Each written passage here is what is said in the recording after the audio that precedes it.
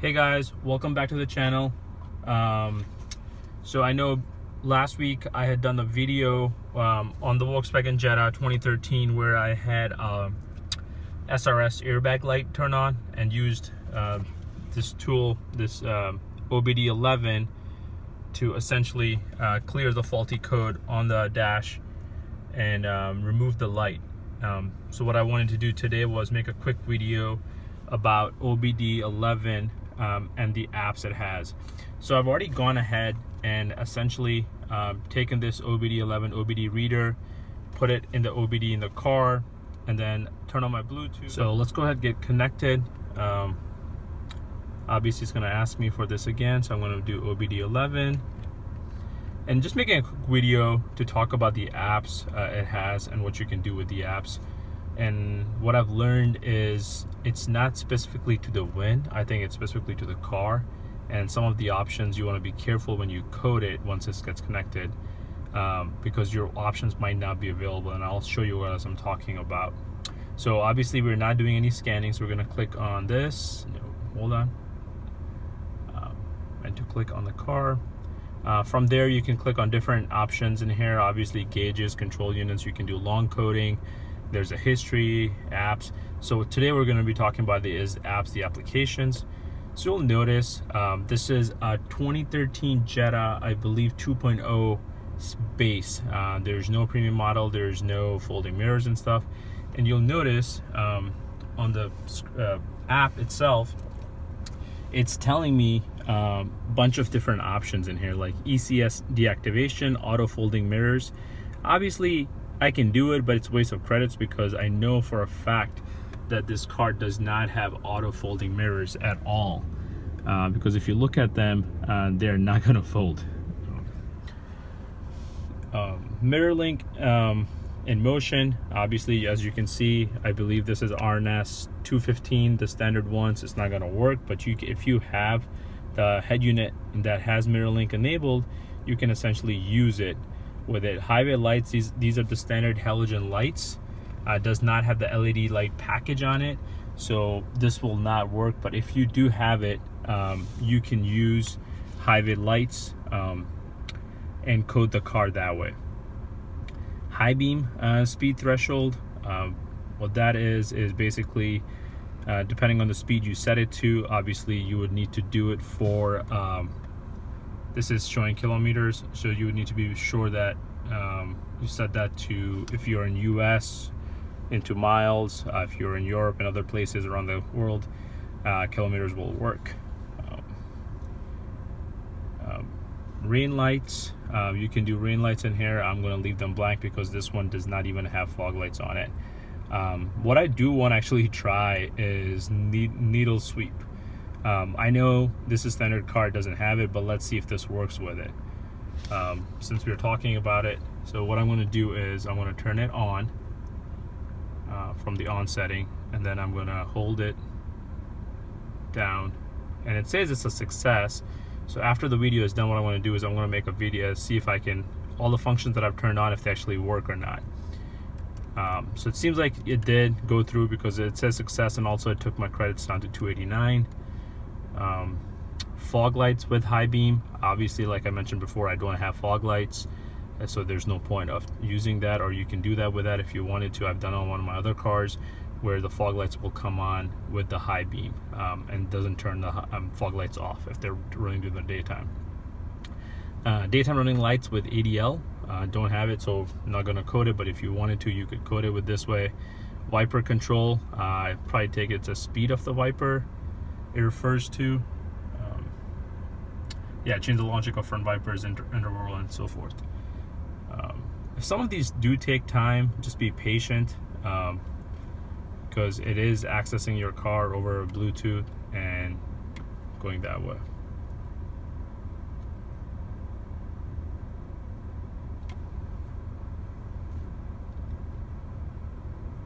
So as you can see, we're not going to do anything. We're going to go back. Coming home lights, essentially those lights are in your mirror and they point down.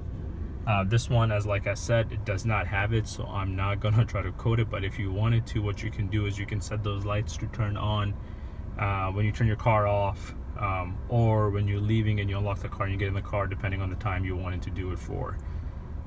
Teardrop wiping, gonna leave it blank. Daytime running lights, I do have daytime running lights that run on here. They're standard, I don't care so much, but if I wanted to make them bright, I can use this to make them bright.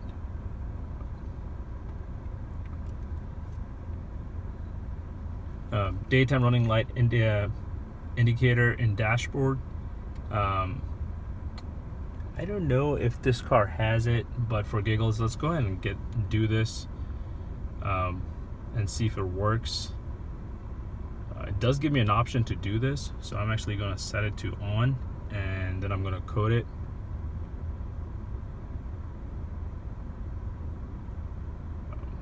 Doesn't seem like it did anything, but we'll see. Corner lights, obviously the lights if you're cornering with reverse and stuff, not going to do it. Football lights, I know it doesn't have it. There are no headlight washers in here. Remote window function is essentially rolling your windows down with a key fob. So you can use this key fob right here that I have, and if you wanted to hold it down and roll the windows down. Some of the cars I know lets you even roll them up, but I highly doubt this is a standard base Jetta that will let me do that, so we're gonna leave it blank. And then you can also have emergency braking light if you wanted to flash, depending on the speed limit. I believe by default it's set to 60 kilometers, around 30-35 miles an hour. License plate, LED lamps, I don't have LED lamps in there, so I'm not going to quote it, but if you wanted to reset it and quote it, you can do that. Daytime running lights option, I know that's if you want to show it up in your dash. As you can see, it's a standard, so it's not going to let me do it, so I'm going to leave it, not touch with it. USA logic for daytime running lights, cornering lights, probably I believe it uses your fog lights with that too. Central lock with ignition, emergency braking light, headlight washer, auto lock, unlock. Yeah, so I believe this is set. Yeah, so this is basically depending on the speed of the car, you can set the car to lock and unlock. If you're really particular about that, you can use this to do it. I am not, so I'm going to leave it blank, or leave it how it was before. Acoustics, locking confirmation already has that, so I'm not going to change that. We'll leave it as it is. Comfort turn signal, so I believe this might be, you know, like when you touch it once, it's going to do it 3 times. Yeah, so cycle 1 through. So right now it's set to 1, 2, 3. As you can see, I'm going to leave it at that. I'm not going to do it, but if you wanted to change it to 5, you can do it up in here.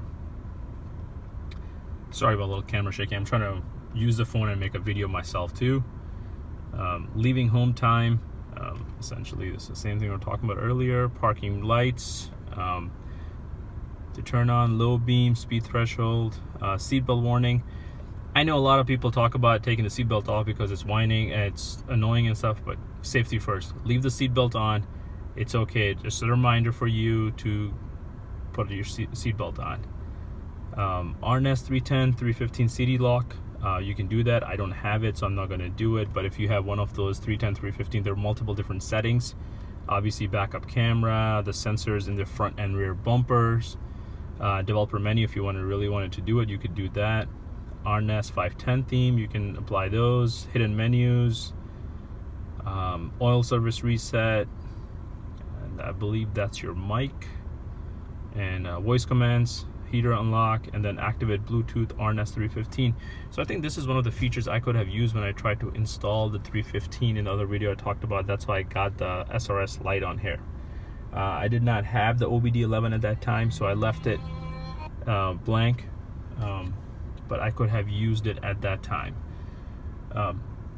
So this is what I have so far for this car. As you can see, some of these features don't apply to this car. So when you guys are using the OBDeleven for your coding purposes, be particular about what you want to do, because some of the options are not actually associated with the VIN itself. Like you can see, like, you know, RNS 310, 315, I don't have that, but it's talking about it. So you don't want to waste your credits doing it, because anytime you do it and then you want to turn it off, there's also credits. So like, you know, for example, if I want to turn the teardrop wiping on On the wipers, it's 10 credits to do it, and then if you ever want to change it back, it's again 10 credits. I know I can make a different video about what's right, what's wrong about it, but in this video, we just want to talk about the apps of itself. So here it is. So what I want to do now is I actually want to turn the car off and on and see if the needle sweep works or not. So let's turn the car off. So it's fully off. I'm gonna lock it, unlock it, and let's see. So the needle sweep works actually in there. And the daytime running light that I did, because the daytime running light is on, it did not work. Yeah, so obviously this is the standard Jetta, it does not have it, so it left it blank. But anyways, thank you guys for watching. If there are particular things you guys do want to see with OBDeleven or something with Volkswagen Audi, please let me know. Thank you guys.